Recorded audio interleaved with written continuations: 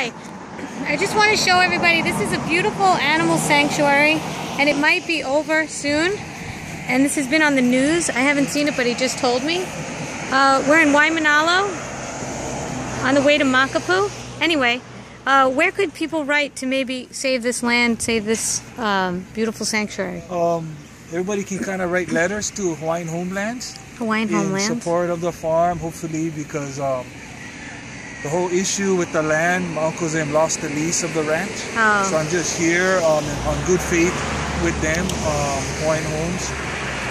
But we don't know what's the outcome. We don't know what's the outcome of this whole thing. If this is gone, this is kind of like the only place like this in Hawaii that you guys can come and enjoy. But it is rough too, just surviving too with food. You taking animals from the stray, and then what? People give donations. I give donations. I think it's important. Yeah, we live off the donation box. A lot of the animals here were drop-offs. We just got a huge pot-bellied pig yesterday that he's sleeping behind this thing. I don't know what to do with him, but we'll just figure it out. But you guys don't eat these animals?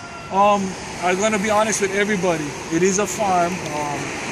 If we're starving, we have to sell one.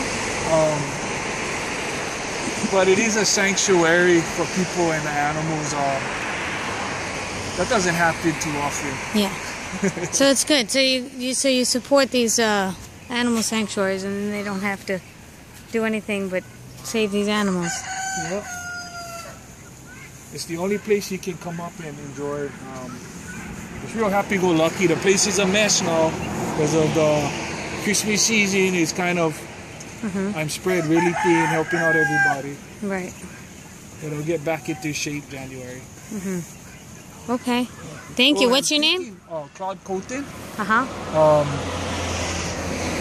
This is kind of like what I do pretty much my whole life.